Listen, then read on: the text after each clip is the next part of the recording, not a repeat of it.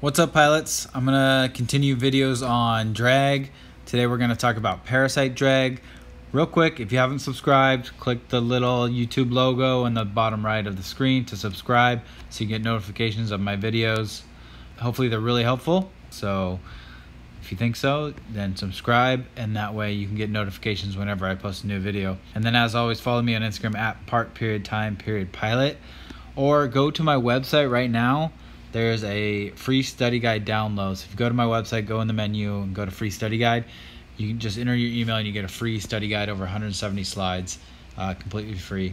Okay, enough of that stuff. Let's get into the video. So last video I uploaded was about drag. We talked about how there's two types of drag. There's parasite drag and induced drag. Today we're going to talk about parasite drag. So there's three different forms of parasite drag. We have form drag, interference drag, and skin friction drag. We're going to talk about each of those in this video. So form drag. Form drag is a type of parasite drag caused by the shape of the aircraft. So air molecules in the free stream flow must get out of the way of the different parts of an aircraft. And an aerodynamic object, such as an airfoil of a wing, would have low form drag, while a non-aerodynamic object like a flat plate would have high form drag. Okay, so when you think of, when someone says, oh wow, that Lamborghini is aerodynamic, the reason is because of the shape of it, that smooth aerodynamic shape.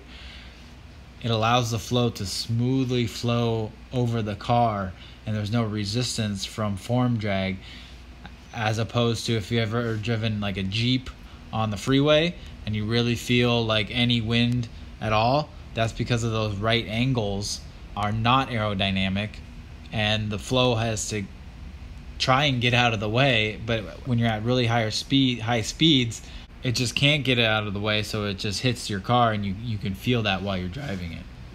So the air is unable to get out of the way of a high form drag shape, so this is like the Jeep in my example, while staying attached to the surface of the Jeep. Okay, so this is just like when we reach a stall. Because the wing is pitched up so much, the air can't turn the corner around the front of the wing and stay attached to the wing because it's such a right angle almost, right? So the right angles of the Jeep, the flow just can't stay attached. This causes separated and turbulent air behind it, which causes form drag. So here we just have a visual example. So you have the air flowing on a flat plate, right? It's trying to get around it and stay attached, but it can't because it's just these right angles. That was a bad angle, but these right angles on this flat plate, it just can't turn the corner fast enough, and it ends up making vortices, which cause drag and decrease lift drastically. While here on the airfoil, this looks like a bird, a hawk in a dive, or a torpedo or something. It's just perfectly aerodynamic, and you can see the flow of the air can stay completely attached and has low form drag. Okay, so now the next one is interference drag. So interference drag is the type of parasite drag caused from intersecting lines of airflow. So what does that mean?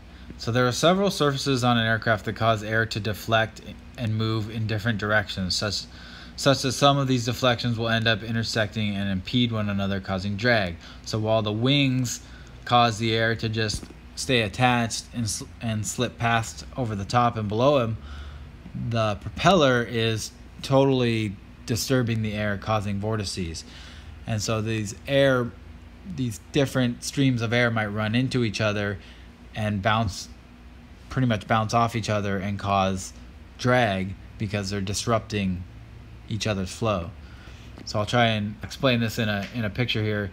So as I was talking about the spiraling slipstream coming off a propeller, so you have air streaming off like this, and it can go around an aircraft, right?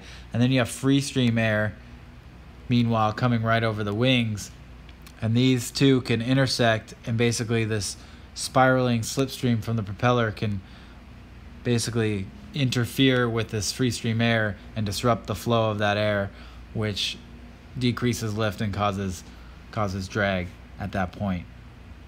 So I like to think of them as like the jets of water, right? So if you have, jets of water twirling around here, and then you spray a straight jet into it, all the water is they're gonna collide and all go different directions. So the last one is skin friction drag. So this is a type of parasite drag caused by the skin of an aircraft. So what the heck is the skin of an aircraft? Well, to really visualize the skin of an aircraft, we have to think on the microscopic level. So if we were the size of an air molecule, then we could see what we're talking about here. So let's imagine we are the size of an air molecule. So even though on the surface of the aircraft, if you touch it with your hands, it's going to feel smooth. But even on the most smooth surfaces, if you look at a microscope at the microscopic level, you're going to see imperfections on that surface and roughness. So this roughness causes the air molecule that come in contact with it to stick to the surface. So at that small sizes, there's different forces that will cause the air molecules to become sticky. Okay, so there's intermolecular forces. So one, the molecules are sticky, and two, the surface is imperfect. So the air molecules closest to the surface of the aircraft will be impeded by this roughness.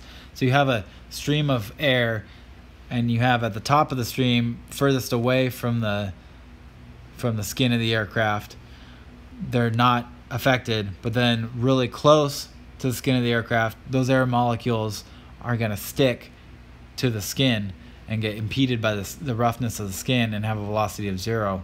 And then, as I said, as you move away, they're less affected by the roughness, and then eventually you're going to get further enough away where they're not impeded by the roughness at all. So this thickness where they are affected is called the boundary layer. You may hear that in any aerodynamic talk that you might have.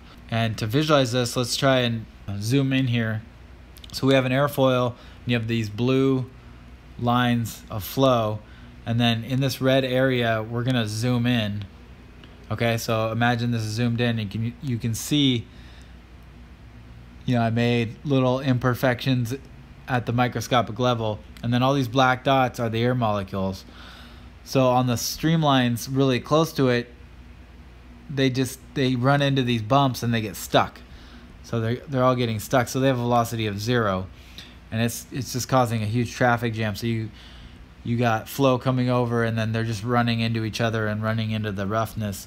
And then a little bit further away up here, you still have an effect because you got these air molecules bunching up, and so they're trying to get around it, but they're still affected, right? They're not smoothly flowing past unaffected.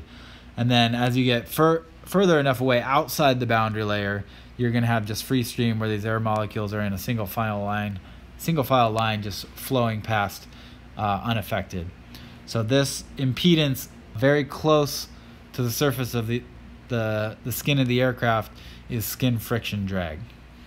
Okay, if you have any questions about any of these, please drop a comment below, and please subscribe for my next video, which will talk about induced drag. And then if you're not following me on Instagram, please do so. And remember, for that free study guide, just go to parttimepilot.com, look in the menu for the free study guide, enter your email. It's completely free. It's really good information for you guys, so go check it out. All right, thanks.